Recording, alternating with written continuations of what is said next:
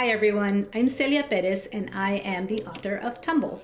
TUMBLE is the story of 12-year-old Adela Ramírez, who has a really tough decision to make.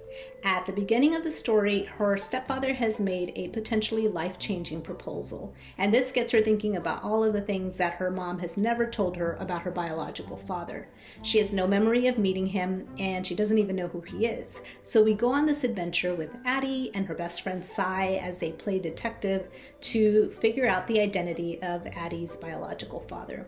And once she learns who he is, she has to figure out what role he plays in her life. One of the big things she learns about herself is that she comes from this family of Mexican and Mexican-American luchadores. So TUMBLE is a story about family, it's a story about friendship, and it is a story, of course, about lucha libre.